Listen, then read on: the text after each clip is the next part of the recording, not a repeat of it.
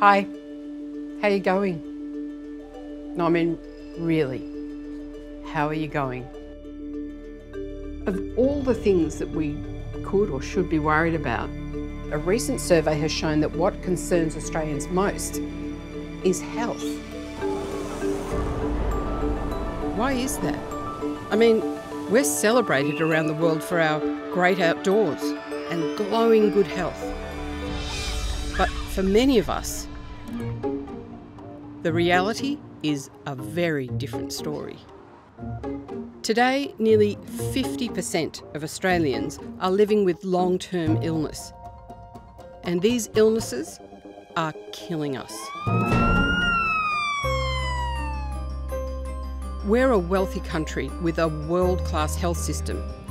So how is this possible? As a doctor, I really do believe that the deck of cards is stacked against Australians when it comes to achieving good health. If you need. I'm Magda Szubanski. This is... Jesus! And I've been lucky enough to have spent most of my life making Australians laugh. I've also had some very public battles with diet culture and my weight. Now, why, you say, should I listen to Magda, of all people, talk about health? Well, I'll tell you why.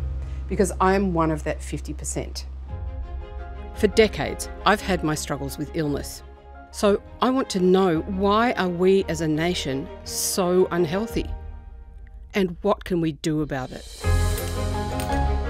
And that's why we're setting up this, Magda's Big Health Check HQ. And this will be my base as I set out in search of some answers to big questions. This is concentrated sugar. In this series, It affects your health.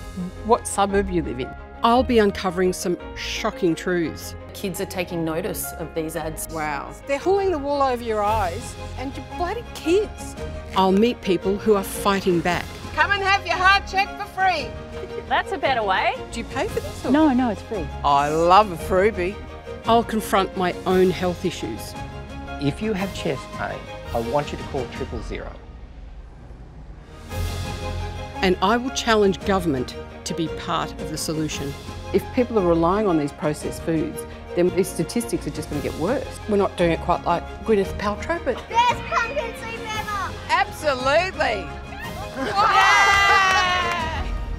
Magda's got chest pain.